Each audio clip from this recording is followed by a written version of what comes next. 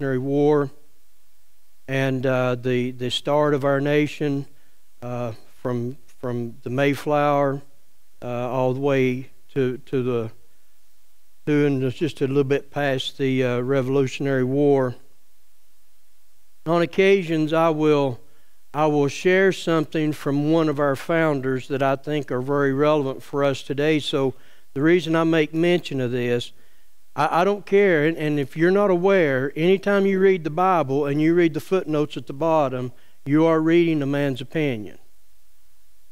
And so you can take it for what it is, and hopefully you look at history or you look in the Scripture and make sure it's correct.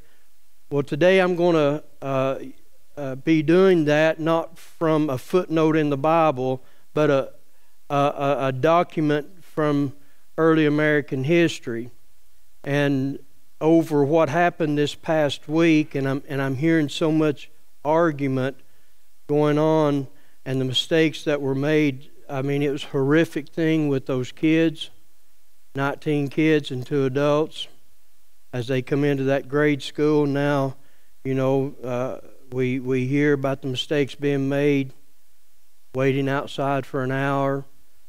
Some of these kids probably bled out and died during the wait.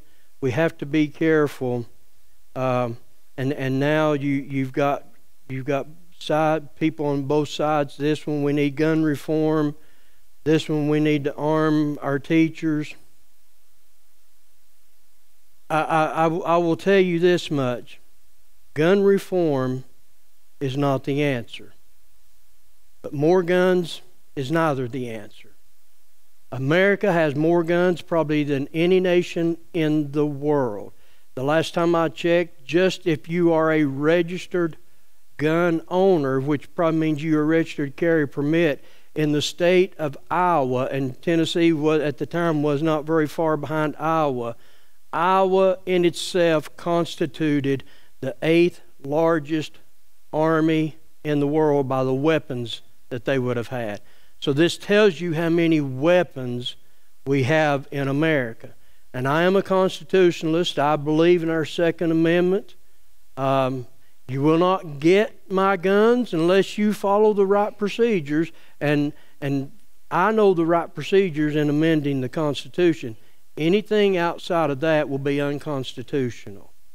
And I would not abide to that law, because it would be unlawful.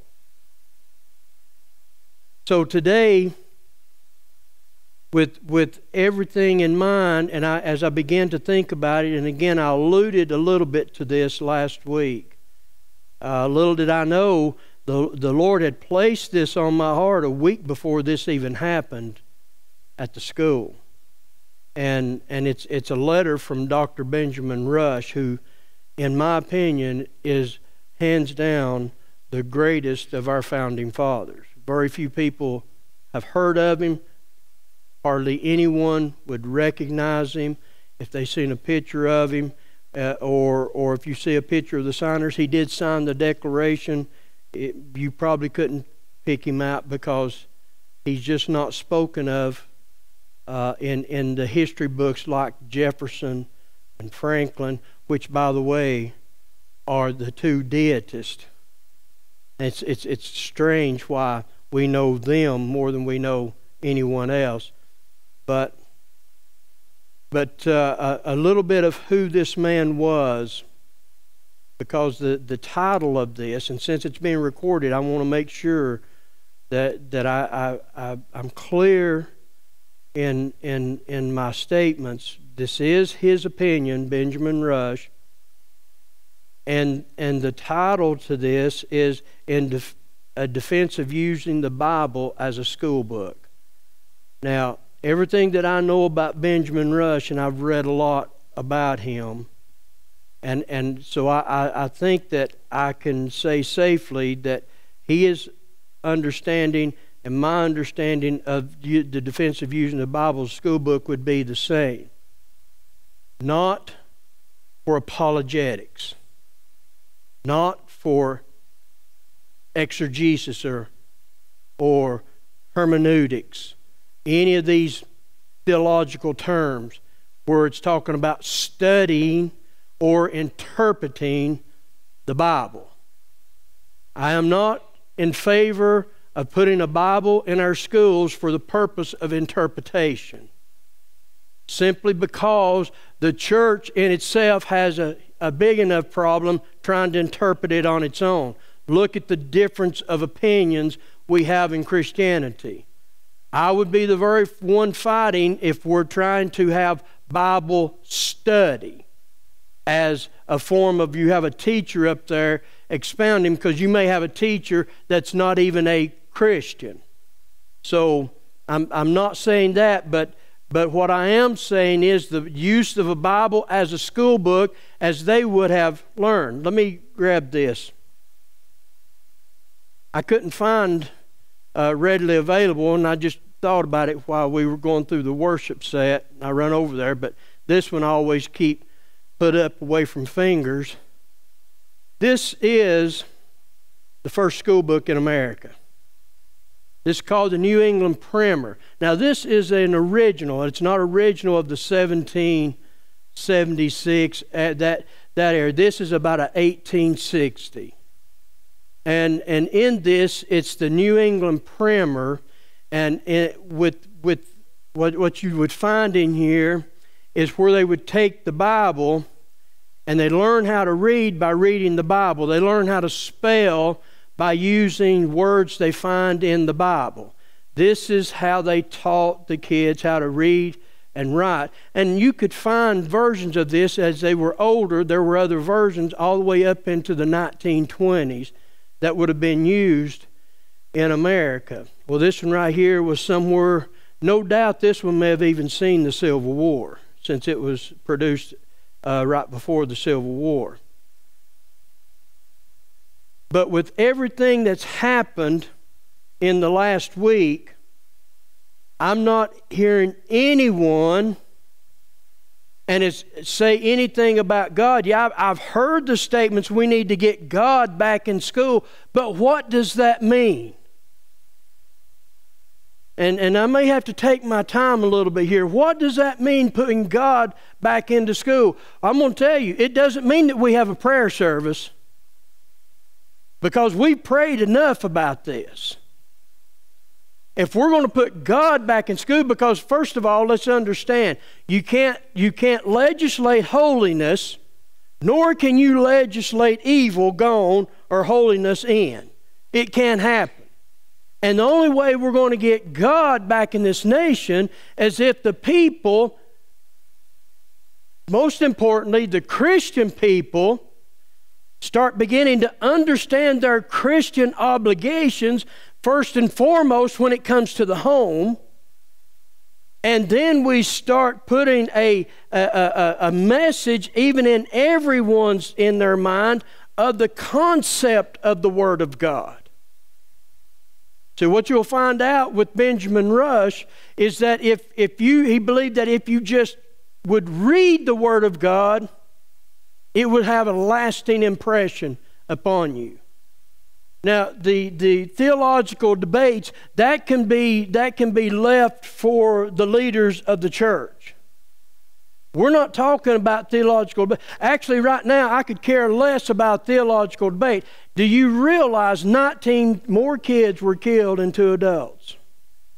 And I know probably most people in here do not like CNN. I don't like Fox either, but I actually watched CNN on this covering this story, and they done an outstanding job into making it come home. Even when they would talk about it at the end of their little segment, they would show 3 or 4 kids and give you a little bit of excerpt about the kid, and maybe even show you a video of something in that kid's life. They did an outstanding job of bringing this home, making this real. And I began to think about that, and I thought, Lord, you laid this on my heart a week early, but I think this would be very relevant for today. So if you're going to be a little bit offended, I pray that you're not. that I'm just not bringing you a Bible sermon from a Bible topic, but I am going to bring you something from a very good Christian man that was born in 1746 in Pennsylvania. His father died in 1751. He was 5 years old. His mother, because she wanted her kids to have an education, loaded the kids up and took them to Philadelphia. An education this man got. He many times is considered very influential, if not the most important and well-known physician in America. He didn't start, but he helped. He had a part in starting what we know today, just what we got out of the Sunday school movement in America. He was very instrumental in that. So many things he was involved with. He even served a small portion of time, I'm not sure what capacity, in the Continental Army, but he signed the Declaration of Independence, and the list goes on and on and on. If I remember correctly, by the time he was 6 years old, he could read the Bible from cover to cover.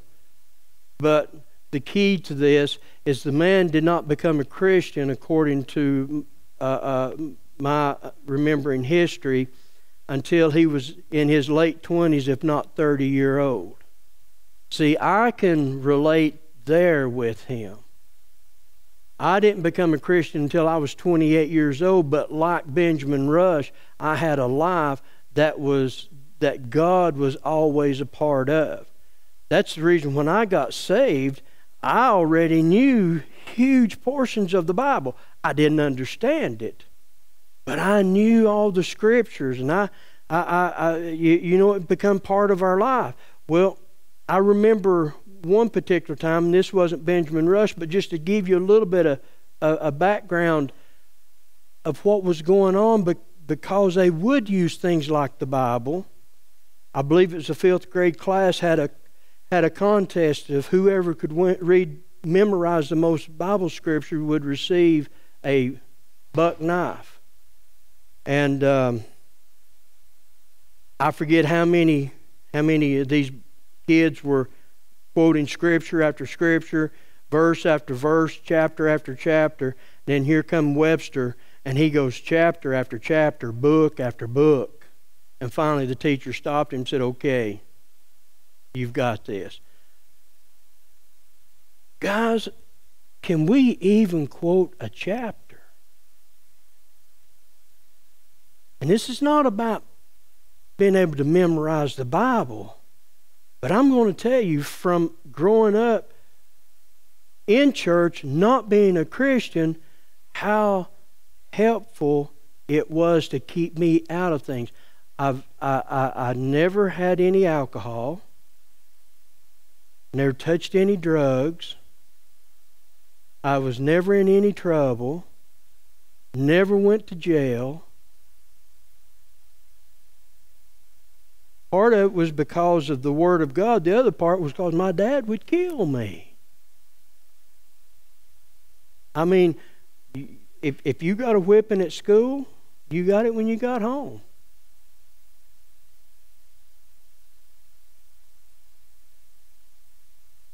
And Benjamin Rush, he is now given, he has written this because of the deitist and some of the anti-religious people are really making some pushes throughout America at the known time.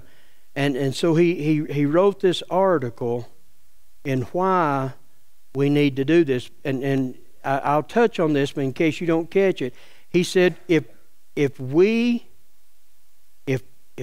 do not do this, if we remain silent on allowing our kids to be able to read the Word of God, we will do more harm in 50 years than the anti-religious people could do in 1,000. And are we not there? We want to bring America back to God. We're going to have to definitely start with our kids. And if you're not doing these things with your kids at home, you really need to be asking God, what should I be doing? Because what we're doing today, guys, is not working. So let's go. I don't want to take too much time away from it. And again, his name is Benjamin Rush. The article, and you can get it's readily available. I recommend David Barton with Wall Builders. This man does not have to give you his opinion. This man owns the documents. I've held them in my hand. I've held the King James Bible in my hand. I've been to a few things with where David Barton's been and had the opportunity to hold some of these documents. This is Dr. Benjamin Rush, Defensive Use of the Bible School Book. He wrote this in 1791. And he said, I shall assume the 5 following propositions. Number 1, that Christianity is the only true and perfect religion, and that in proportion as mankind adopt its principles and obey its precepts, they will be wise and happy. And that a better knowledge of this religion is to be required by reading the Bible than in any other way. And that the Bible contains more knowledge necessary to man in this present state than any other book in the world. And that knowledge is most durable and religious instruction most useful when imparted early in life. And that the Bible, when not read in schools, is seldom read in any subsequent period of their life. So he goes on to say that he gives arguments in favor of using the Bible. First, he says, in the constitution of the human mind. Now, I don't want you to get lost in the letter. I am very thankful that we have a beginning that we have in America. I am very thankful that we have leaders like Benjamin Rush and so many others that understood there was not a disconnect like they are today. Today we've lost our identity in Christ of who we are. We've lost who we are in Christ. That's why we can have a U.S. representative who, when you could go to her church or talk to her when she's not in session, and she is anti-abortion. But when she gets in Congress, she's over here voting for abortion. And she does this because of this disconnect of that we can't mix religion with politics. And truly, so they've learned how to set their opinion in these areas to the side and do their secular job. But if you're not careful, we do this in our careers. We do this in our schools. How many teachers are teaching things today that they really think they shouldn't be teaching? I mean, we've been led to believe not only is this acceptable, but it's okay that we should be doing this. There's a great disconnect. And so when I say that we've lost our identity of a Christian, of who we are, this is what I'm talking about. So if we want to get God back in the nation, well, first and foremost, we're going to have to start with our kids, and it's going to have to start back at home. Now, even Benjamin Rush realized, because he used the school, because he realized the home, they were not taking the time, nor did the home have the order in the home that could accomplish this like it could in the school. In other words, you've got so much going on, your kids are running around like a bunch of wild Indians. That's okay. My grandkids run around like a bunch of wild Indians too. But you know, when they go to school, they do not run around like a bunch of wild Indians. And I would be safe to say, the ones of you that homeschool, when you homeschool, you make your kids act different during homeschool hours than you do regular family hours. Just my opinion. I may be wrong. This is where he's getting at on this. So he's saying there would be no better place to start than the schools. Now, is this going to be easy? Absolutely not. And if you're not careful, you're going to disagree with me, not because I'm wrong, but because you do not want to put the work in that this will take. The memory of the first faculty which opens in the minds of children, of how much consequence then must it be to impress it with the great truths of Christianity before it is preoccupied with a less interesting subject. Now, I want to stop and say this. This is not my first time doing this. Unfortunately, it's the first time I think I've done it in church.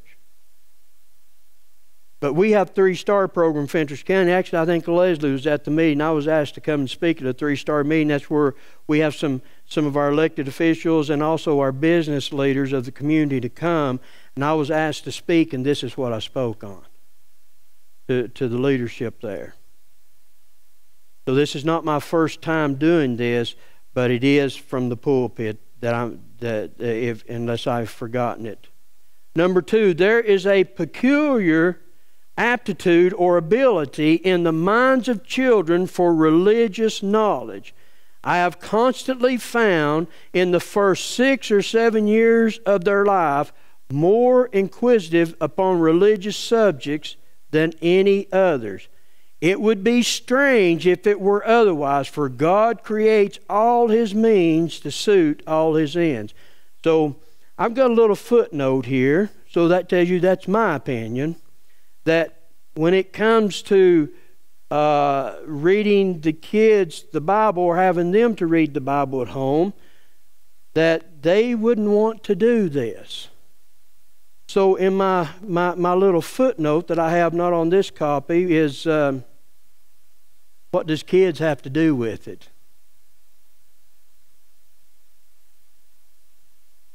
They make the instructions in your home? I know, because today we live in a world where it's kind of like we got to sell the kids on this. I am old school. I recognize that. And I'm going, but you hang on, because in a minute I'm going to be saying to the parents and to adults, what do we have to do with it? There is a pecking order in things. When it comes to the home, the kids are not the one that dictates it because they're not able to dictate. And I'll tell you what, especially Tracy. Tracy has told us several times she is glad we didn't let her make the decisions, that we made them for her. Number 3, he says the influence of prejudice, and he's talking about here the word prejudice being a strong opinion, is derived from impressions which are made upon the mind in early life. And he goes on, prejudices or strong opinion are of 2 kinds, truth or lies. It's either truth or it's lies. It's either truth or it's false. There is no in between.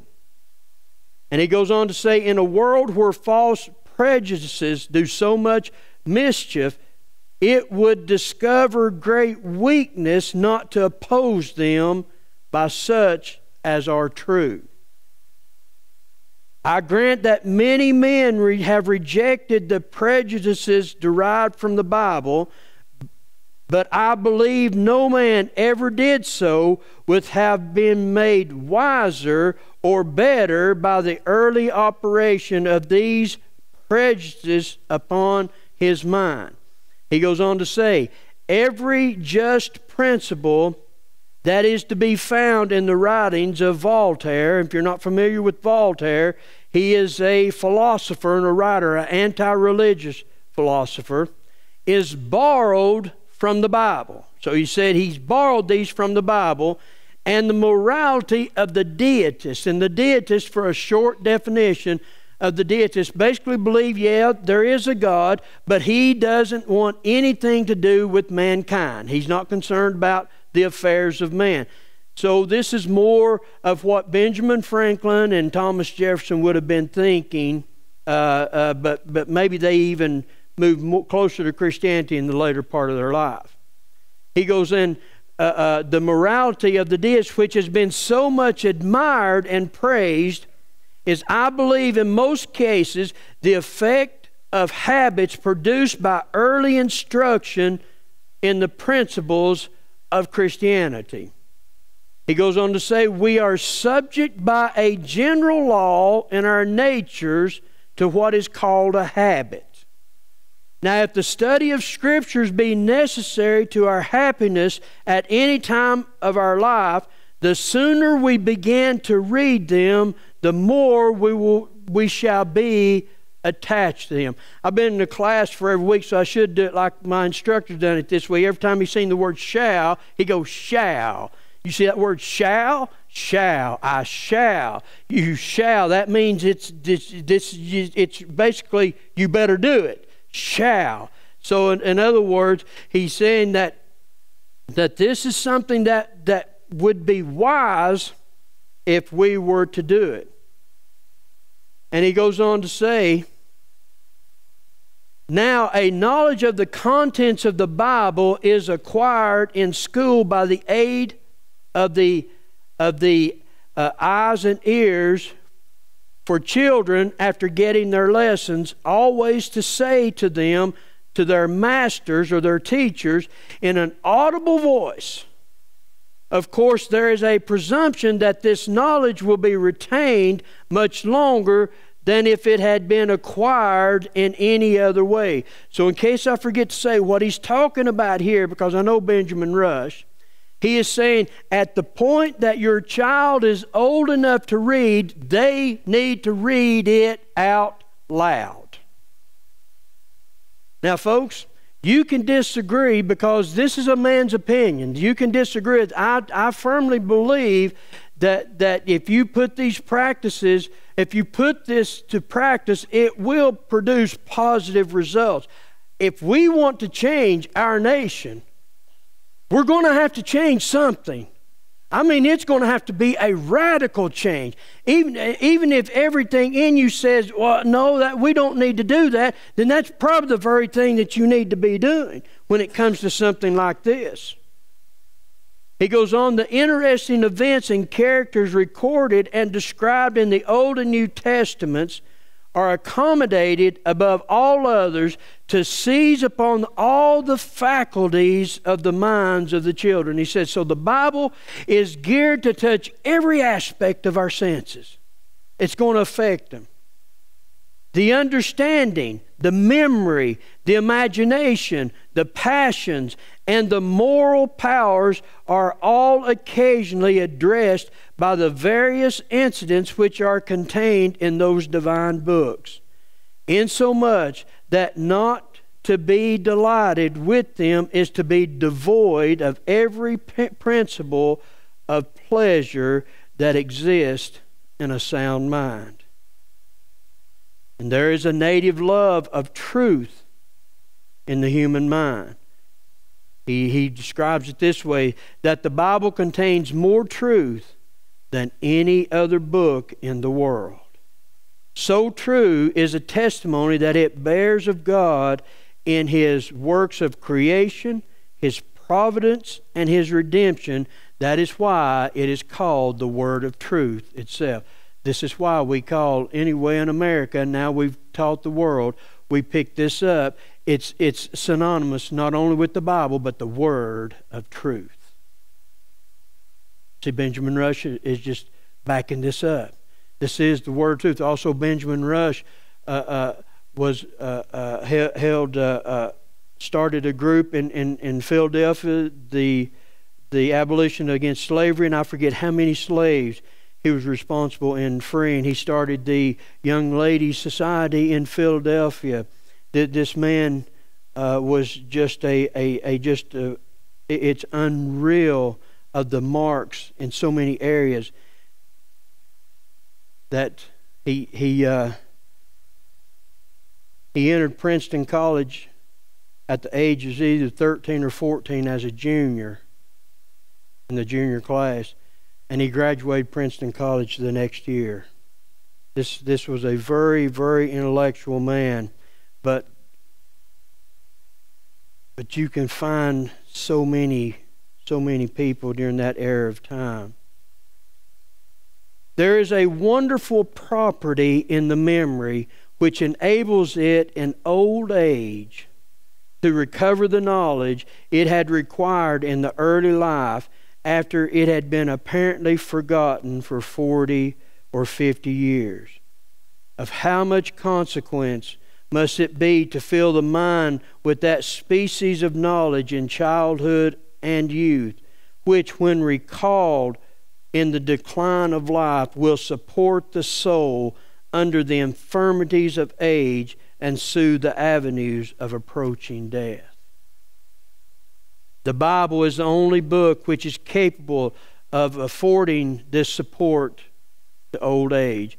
And it is for this reason that we find it resorted to so much, with so much diligence and pleasure by such old people as have it read in their early life.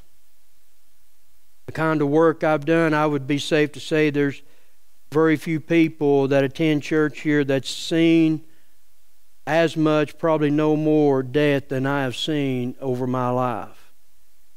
And actually experienced people take their last breath. I was fortunate, even though we had state mandates that religious material was not allowed anywhere near these ambulances that I drove for 25 plus years, that I obtained permission from my boss to have these with the understanding upon state inspection I would remove them, which I did so gladly. And watching these people, these old people that were on death's door, and the first thing I would do before I did any medical treatment, the first thing is I'd hand them a Bible. And they would take that Bible and they would cradle that like I had given them $1 million.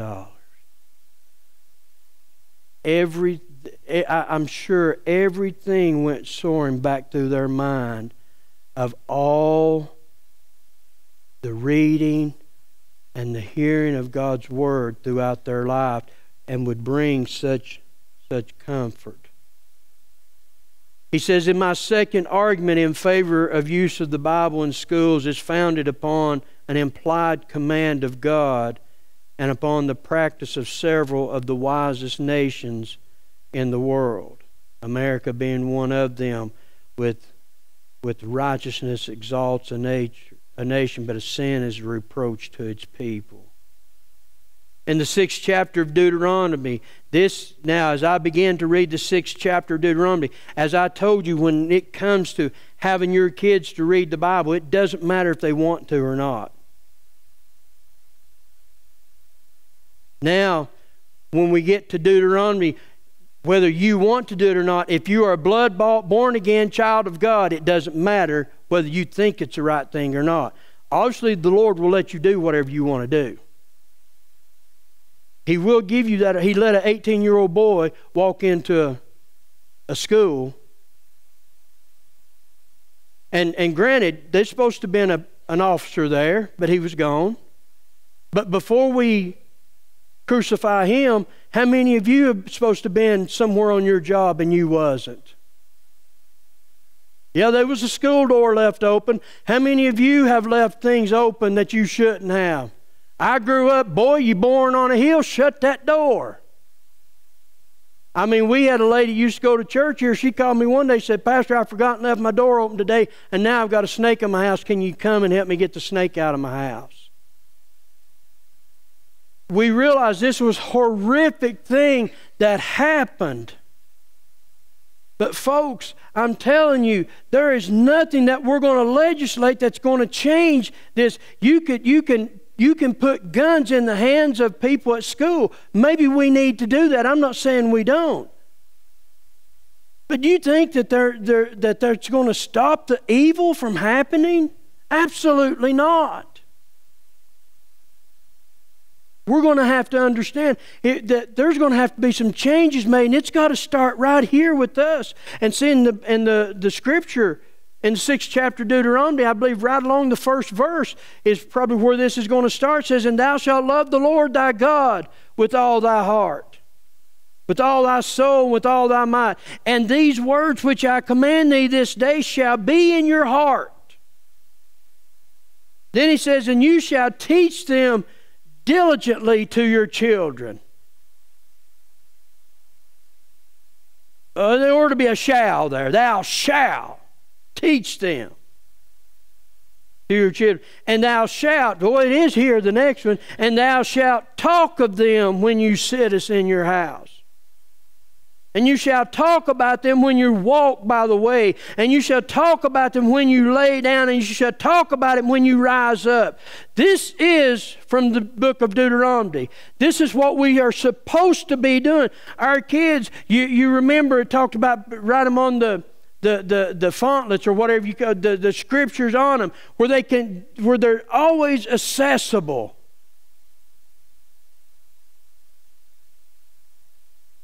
He goes on, I wish to be excused for repeating here that if the Bible did not convey a single direction for the attainment of future happiness, it should be read in schools in preference to all other books, from its containing the greatest portion of that kind of knowledge which is calculated to produce private and public temporal happiness. And he goes on to say, and I shall proceed to answer some of the objections which have been made to the use of the Bible as school book. And remember, all that he's talking about, all that I'm conveying is reading the Word of God. I'm not talking about explaining. If you want to explain to your kids, that's fine. This is not an apologetics class. This is just teaching your kids how to read by reading the Bible. He says, we are told that the familiar use of the Bible in our schools has a tendency to lessen its due reverence for it. This objection, by proving too much, proves nothing at all. If familiarity lessens respect for divine things, then all these precepts of our religion, which enjoy the daily or weekly worship of the deity, are improper. He said, if you believe that it will lessen the seriousness of the Bible, then we need to stop coming together. He said, but where will the Bible be read by young people with more reverence than in a school? Not in most private families. For I believe there are few parents who preserve so much order in their houses as is kept up in our common English schools. We are told that there are many passages in the Old Testament that are improper to be read by children, and that the greatest part of it is no way interesting to mankind other than the present dispensation of the gospel. He says, I deny that any of the books of the Old Testament are not interesting to mankind under the gospel dispensation. Most of the characters, the events, the ceremonies mentioned in them are personal, providential, or instituted types of the Messiah, all of which have been or yet remain to be fulfilled by Christ. It is from ignorance or neglect of these types that we have so many deitists in Christendom. Let us not be wiser than our Maker. If moral precepts alone could have reformed mankind, the mission of the Son of God into the world would have been unnecessary. He came to promulgate a system of doctrines as well as a system of morals. See what he's saying? If you just allow your kid to read it, it will instill some morals into them. Does that not make sense? Who in here that's not been through school that does not know how to do math? Everybody knows 1 + 1, 2 + 2, 3. We probably even know our times table. This week, unfortunately, I've been taxed with a little bit of geometry and algebra. But who in us does? Do you know why we know our math and our times tables and our alphabet? Because we were taught it. We had to say these things in school. So it just makes sense that if we say these things, it's going to have an effect. Benjamin Franklin even contested to the fact that where he would see the fiery preaching or the songs, the Christian songs being sung in the homes, that he noticed that even the homes had better morals than those that did not participate.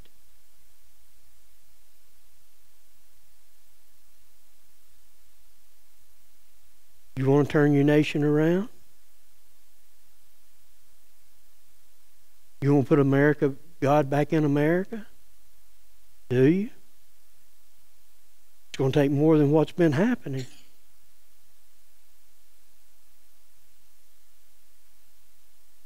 If you don't know what you're to do, then you must be dedicated to do this. Pray until you do. And I'm not talking about a little 15-minute prayer. I mean, basically, you're going to make a covenant with God. I'm not going to stop praying until I do. I'm not going to leave you alone on this, Lord, until I know what I must do.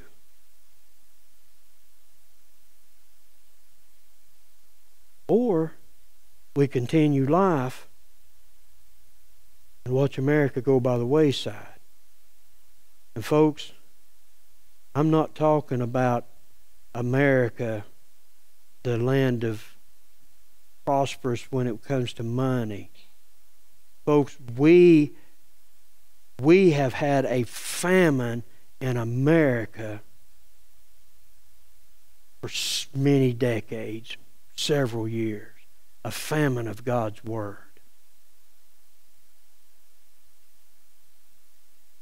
America, as far as the greatness that it is experienced, I really don't care about that. I want to see God back in America. Even if that means we see mighty moves of God, but yet our government and our country is not prospering. I don't care if the country is going to prosper or not.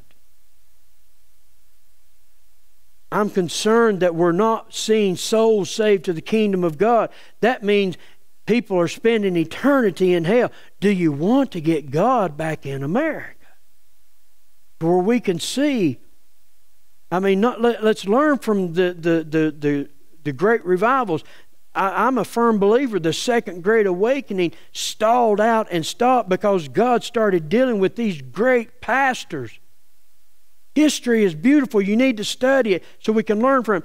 God started speaking to a lot of these great, well-known pastors about slave owners and them owning slaves, and they would not respond, and the revival started leveling out till it ended.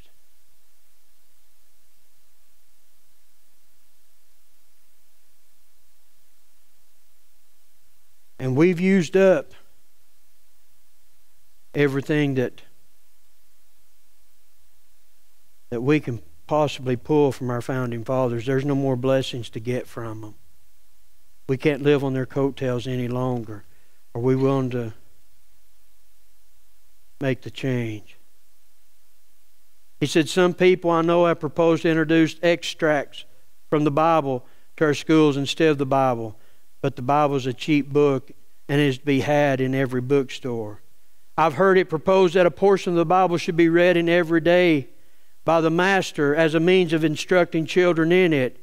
But this is a poor substitute for obliging children to read it as a school book. For by this means we insensibly engrave, as it were, its contents upon their minds. And it has been remarked that children instructed in this way in the Scriptures seldom forget any part of it. I want to put another little footnote in here. Be careful that you're substituting either commentary or devotions instead of the Bible. To the arguments I've mentioned in favor of the use of the Bible school book, I add a few reflections, and I'm just about done. The present fashionable practice of rejecting the Bible from our schools, I suspect has originated with the deitists. They discovered great ingenuity in this new mode of attacking Christianity. So I wanted to add this because Christianity is being attacked. If they proceed in it, they will do more in a half century, hindering our religion, than Voltaire or Bolingbroke could have effected in 1,000 years. He says, I am not writing to these class of peoples. I wish only to alter the opinions and conduct of those lukewarm or superstitious Christians who have been misled by the deities on this subject. So we need to learn from that. Those that are bent on things are going to be this way, just let them go. Let them go. Let the Bidens and the Harris and the ones, yes, pray for them, but let them go. You're not going to change their mind. But these folks that are hanging in the balance, that has to be our target audience. And surely our school kids has to be that target. In contemplating the political institutions of the United States, I lament that, now listen to this, that we waste so much time and money in punishing crimes and take so little pains to prevent them. Folks, it is unbelievable the amount of money we're spending on prisons. We profess to be Republicans, and I'm not talking about a party. I'm talking about a republic. And yet we neglect the only means of establishing our Republican forms of government. That is the universal education of our youth in the principles of Christianity by means of the Bible. For this divine book above all others favors that equality among mankind, that respect for just laws and all those sober and frugal virtues which constitute the soul of republicanism. You want God back in our nation, then we're going to have to do more than just pray. We're going to have to see the Word of God start being read again by our kids. If it can't be done in schools, then maybe we can do it in our daycares, and our home schools. But I'm going to tell you, and surely, if your kids are in public school and we're not going to be able to get in our public schools, then you must start taking time at home and allowing your kids to read the Bible out loud. You hear what I said? Out loud. Not silently. Out loud. I'm going to tell you something. There is something to be said when you say it out loud. I have people come to my office a lot of times with problems. Sometimes it's ridiculous problems. When I mean ridiculous, it's kind of idiotic. Thankfully, it might not be any of you guys, because I talk to more people with problems outside of this congregation than I ever do. And there's not a comparison. First thing I have them do if I'm sitting there thinking that's the most idiotic thing I've ever heard under my breath, first thing I tell them to do is say that out loud. And they'll say it out loud, and they say, you know what, Pastor, when you say it out loud, except they don't say Pastor, when you say it out loud, that's really kind of foolish, isn't it? I said, there's power in hearing yourself say these things. But it works both ways. Guys, the thing that made America great, the New England Primer, the Word of God being read by our kids in school. And it was encouraged by the parents for this to be done. People like Benjamin Franklin, Benjamin Rush, George Washington, John Adams. John Adams was an devout Christian man. All these people, they were products of a great awakening where God was moving in a miraculous way, and people took the very things that they heard expounded on from the Word of God and began to put them to practice, and they changed a nation. I'm going to end, but I want you to know, in 1620, when our founders landed on 1620, the first 2 years, the first year half of them died. The second year, half what was left died again. They finally put together a form of government that caused them to prosper. But even from that, all the way up to the Revolutionary War, we had periods of time where we started seeing what would soon be America start walking away from the precepts of God. But thankfully, somebody stood up in the middle of all this evil. Remember how we used to burn witches at the stake? All of this evil. Listen, ladies, many of you would be burned today for your essential oils. I mean, this was ludicrous stuff going on. They were burning these women because they thought they were witches. But there was a group of people that understood that this Word of God is stronger than what we're living in. It can change an entire nation. And it did. It did, but it had to. They had to do something out of the ordinary. They had to go back to the very basic tenets. And I'm going to tell you, you know why we don't want to read the Bible in the school is because 90% or higher of the Christians do not believe in the basic tenets of Christianity any longer. We don't believe that there's only one way to heaven, that the Bible is inerrant.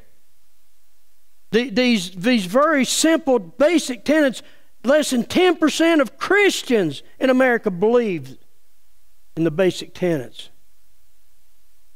Well, I want to give you some hope, because only about 30% of the people in the Revolutionary War was even okay with the war, and much less, probably less than 20%, actually was willing to stand up and fight.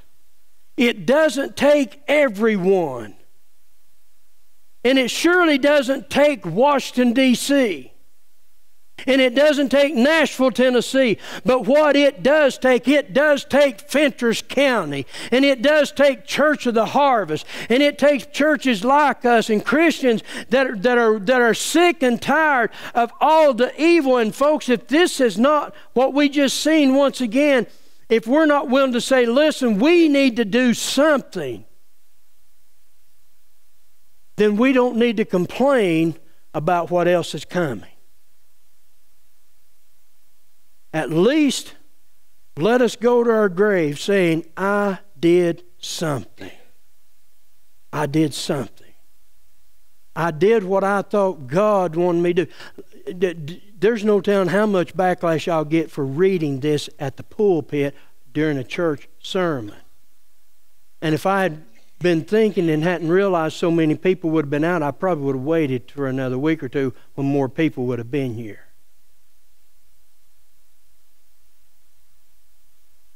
The ridicule is going to come. You're going to stand for God, it's coming.